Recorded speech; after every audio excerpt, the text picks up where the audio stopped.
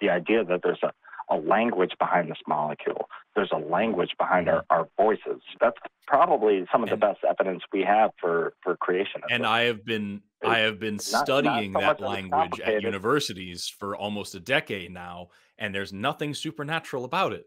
So, like, just because something seems interesting, it doesn't mean that it's supernatural. It doesn't mean that there's a God behind it. And even if you could say for sure that, pick your favorite, DNA, human eyes, language, the solar system, photosynthesis, any random thing that's so amazingly, astoundingly complex, even if you could prove that we have no explanation for it, that's not an argument for creationism or for God. All you could then say is, I don't have an explanation for this.